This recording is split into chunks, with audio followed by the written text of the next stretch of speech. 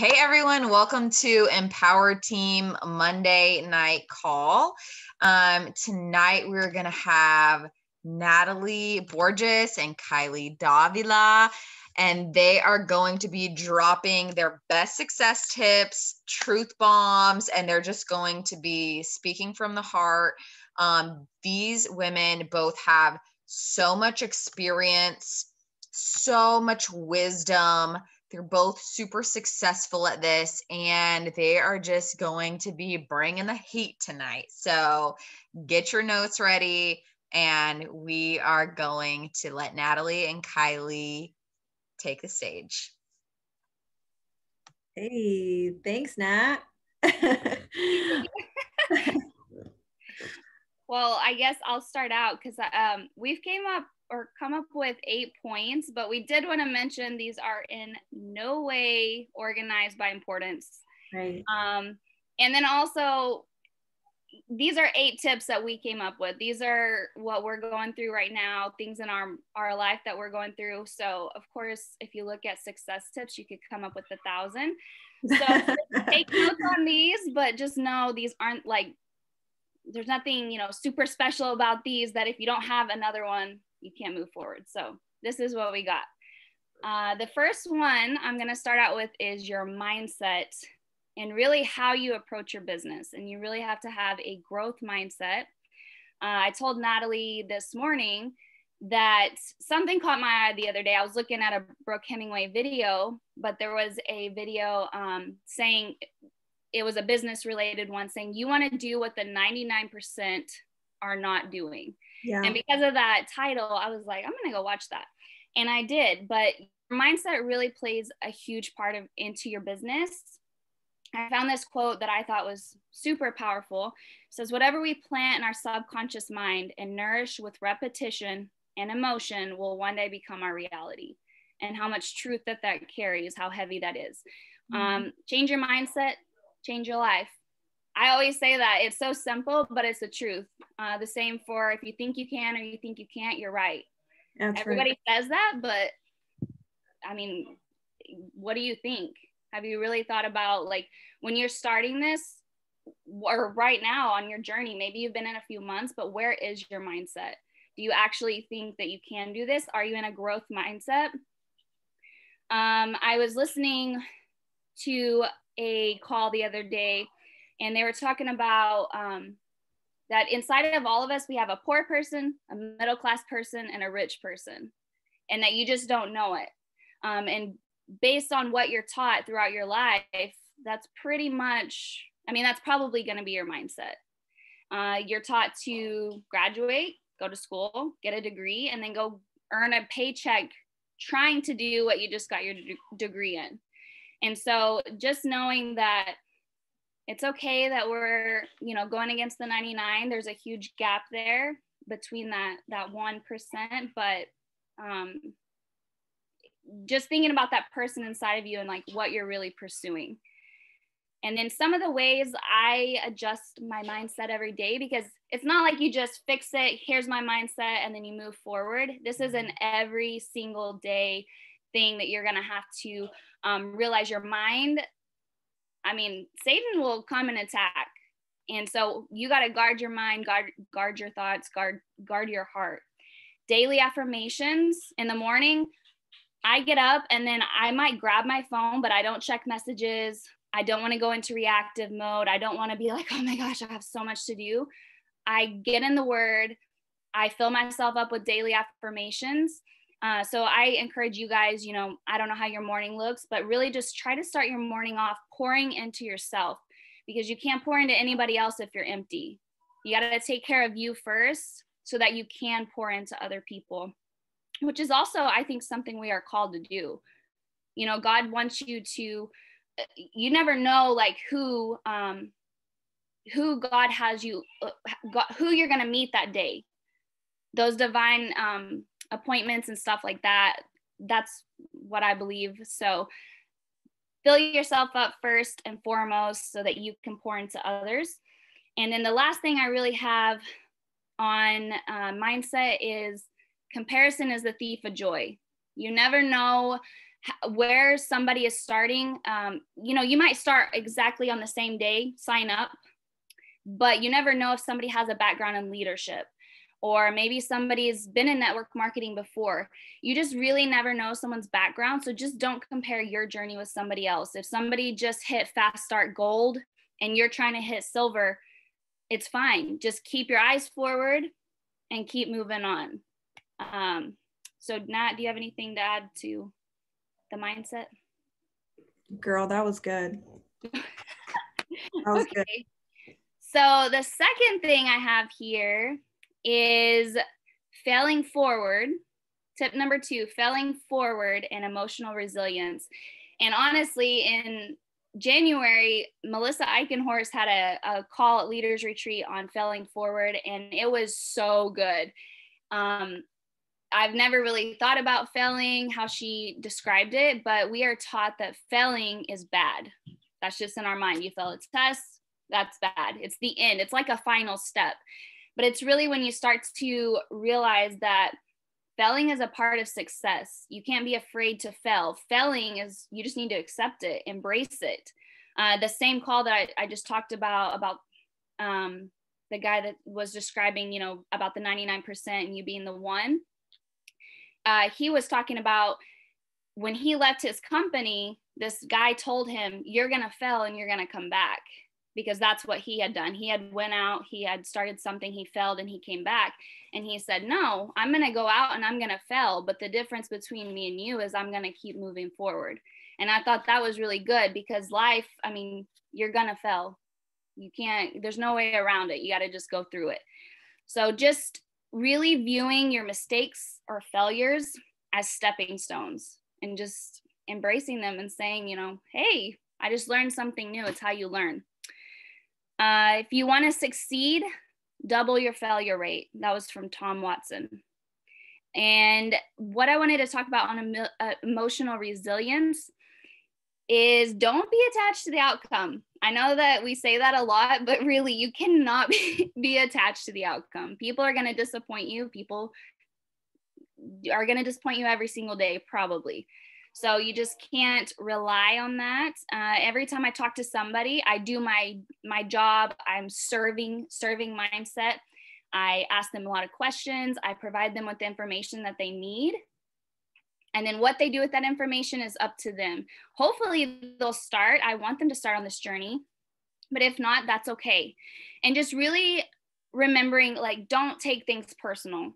So if somebody tells you something, you never know really what's going on behind their door, and just realize that you just never know what's going on. So don't take things personal. Don't be attached to the outcome, and have a servant mindset. And knowing that things that happen in the past, they are experiences. Keep your eyes forward. Oh. So that's number 2. Yeah, I wanted to add too, Kylie, there. Like, no one is in their messenger as much as we are, right? Like, no one is thinking about Plexus as much as we are, because we do this. So that's something that I've had to learn, you know, when someone is I'm following up with them, I'm doing my job and they're not getting back to me. And I'm just like, what? Like, that is so rude, you know?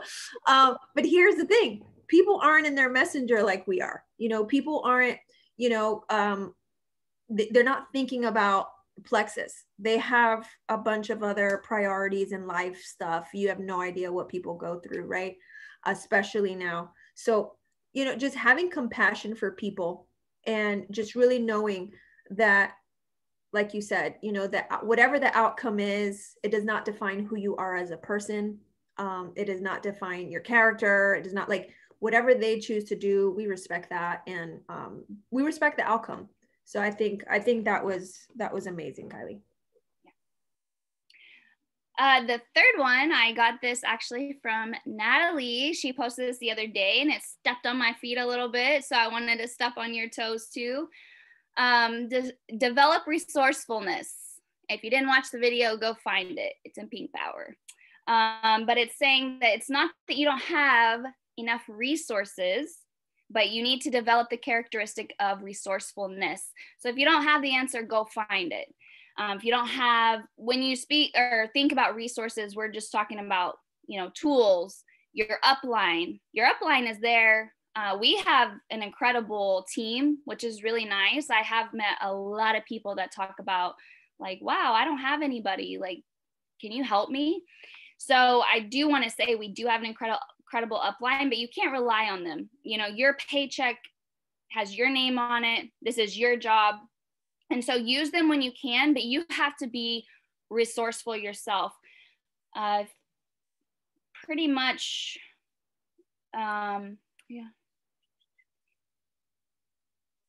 You have everything inside of you that you need to find a way. So sounds simple, but you got to develop resourcefulness. The last thing that I have for you guys is, sorry, I have papers here I'm flipping through. Time blocking.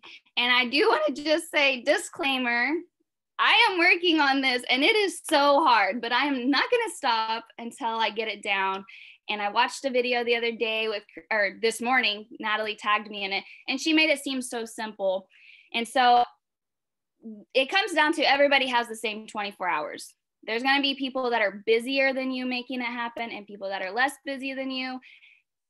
Everybody has the same 24 hours. You can't manage time. It's just 24 hours. So really, it's what are you doing? You have to tell your time and your money where it's going to go, or else you're going to get to the end of the day and you're going to say, like, where did it go? So hours in the day, that's what I'm working with. I would encourage you guys to, you can find on YouTube, be resourceful, go find some videos. If you want to do hours, some people do it in chunks. Personally, I'm doing it hour by hour. I start, the way Christina did it, that sounded so simple, is just, what do you have? Like fill up your calendar with what you already know. So if you have to pick kids up in the morning or get them to school, I guess you'd probably be taking them somewhere, wake them up at a certain time, pick them up, t-ball, meetings, stuff like that, fill in your calendar, and then look at the space that you have left and go from there. And the idea is not to just fill yourself up so you're just busy, busy, busy. I was reading in John Maxwell's book, he actually says you should have about 3.5 hours of blank space a day for you to reflect and stuff like that. But if you're not using your other hours in your day to get stuff done, then you're just gonna, at the end of the night, you're not gonna have peace, because there's gonna be so much stuff that's left undone that when you are in your time, freedom, whatever, you're just gonna be thinking about everything else. So really just time blocking. All the successful people say that's what you got to do. So that's what I'm listening to. That's what I'm working on right now. And no one fills your calendar but you. So what are you going to fill your calendar with? You got to, some of the good things you've got to give up, because it's often those good things that take the best things, and we want the best, right? So, and the last thing, it's not restricting your time. It's actually freeing it up for you. So that's what I got for that.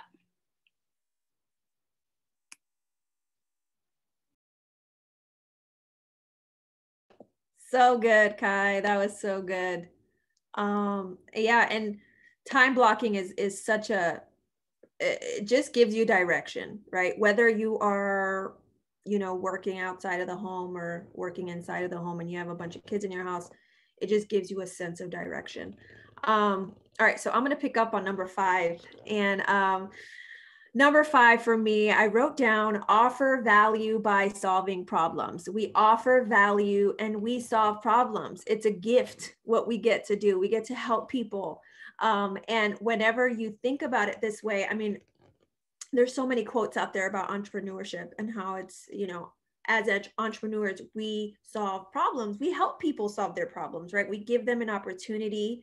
We give them a financial opportunity, and like anything else, with no glass ceiling, they can do whatever they want with it. They can go at their own speed. And we offer amazing products that really, really get down to the root of a lot of health issues. So we get to offer people solutions. And I think it's amazing that we get to help people solve their problems by calling them to action. And this is a big one for me because when I first started my business, I was not calling people to action. I was just like, let me know when you're ready. And the thing is, like, honey, they're not going to let you know when they're ready.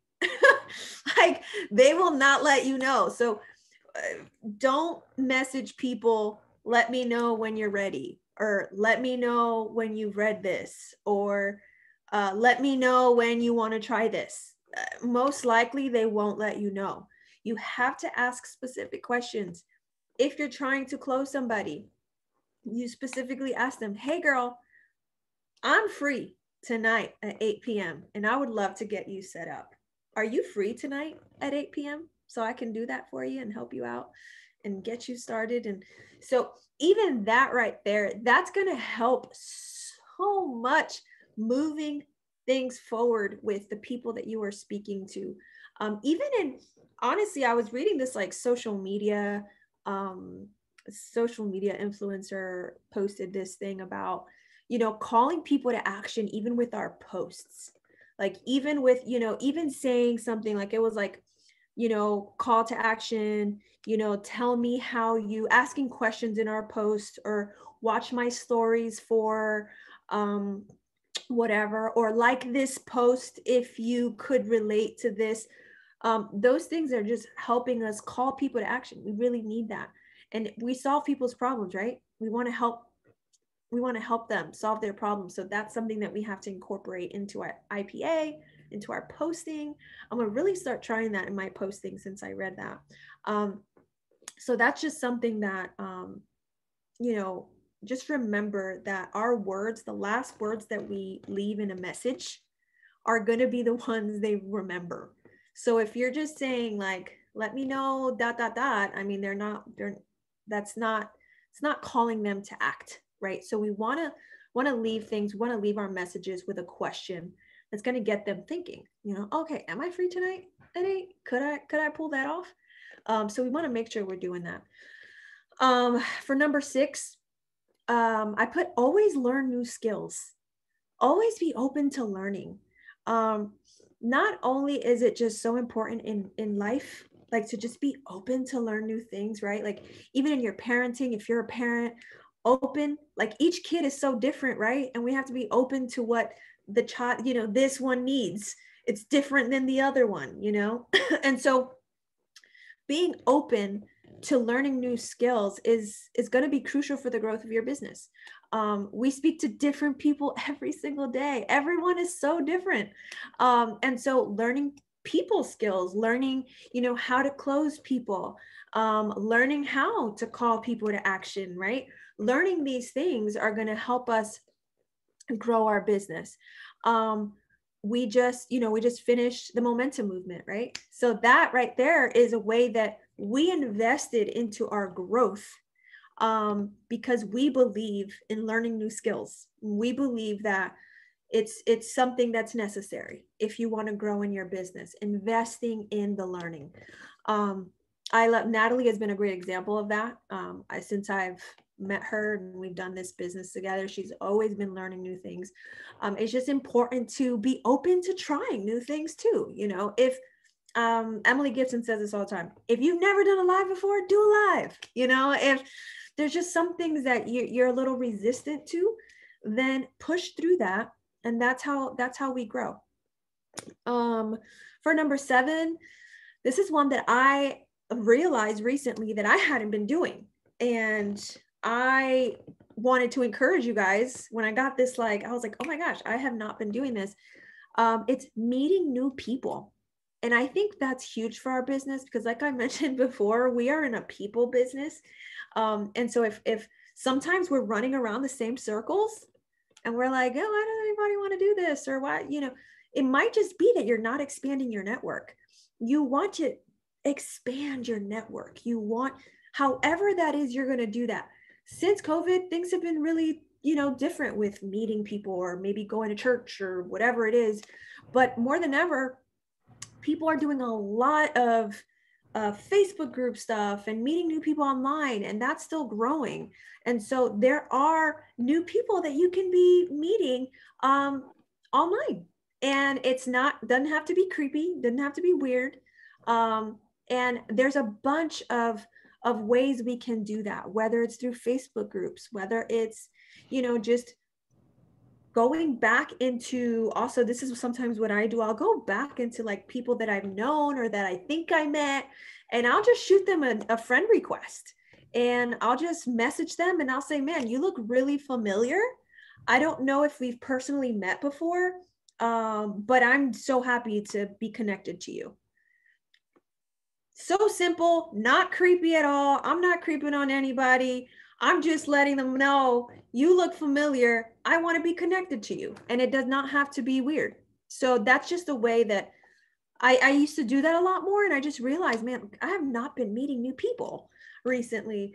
And so I just thought that was really, really important. Like, we can't stop doing that. We can't stop meeting new people. Okay, so it's 8:54. So let me, okay. Okay, so number eight, I put get clarity. Know your why. I did a call on this a little while ago, I think a few weeks ago. Know your why. Know your goals, right? We do a goal setting call every month. Super, super important to know what you're going for this month, to know what you want to go for next month, to know what it's going to look like in about 3 to 6 months, what your goal is for that. Clarity is so important. Clarity of where you're at right now, where you're headed, being real with yourself, taking a hard look in the mirror, finding out what are some areas you could be working on. But clarity is so important, especially in this business. We can get caught up sometimes. And when we realize that we've lost focus and we're kind of going through the motions, but our heart might not be in it, just like, you know, coming back to and just realizing, where am I going? Where am I headed? What is my why again? Like what, you know, what happened with that? Why did I lose focus? Because that's going to be super important. Clarity is super important. I hope that this was helpful. We can go on and on and on. Like, there are probably 100 other things I can add to this. And I'm sure Kylee can add another 100. But we just really hope that this would just kind of help you guys, because a lot of these things are daily things that we're having to deal with, and we just thought that we all needed this reminder. So yeah. Kylee, did you want to add anything else as we close up? No, that was really good. And your why, I love the last point, because your why can always evolve and change. That's right. Making sure that you're attaching feeling to it. Yep. Because sometimes you can be like, oh, well, today's fine, I don't have to do this. But just being like, if I keep doing this, what is that feeling I'm gonna have? Are you gonna have regret, or you know, where is this gonna put me? Right. So good. Yeah. Great job, ladies. So good. So many amazing points. I love all of that. I know all of us have, I took notes on all of that. I know all of us have like all of our nuggets that we get to take along from this, and y'all killed it. Thank you so much. Bye, guys. We will see you guys all. Oh, wait, we will see you all on the next call, but we also, we're going to be sharing a link to an event that we're going to be doing on Thursday. So start thinking about the people that you want to invite to this group. We're working on finishing up all the posts from that. So be on the lookout for that to get posted in Comment Love very soon. Y'all have a great night. Good night.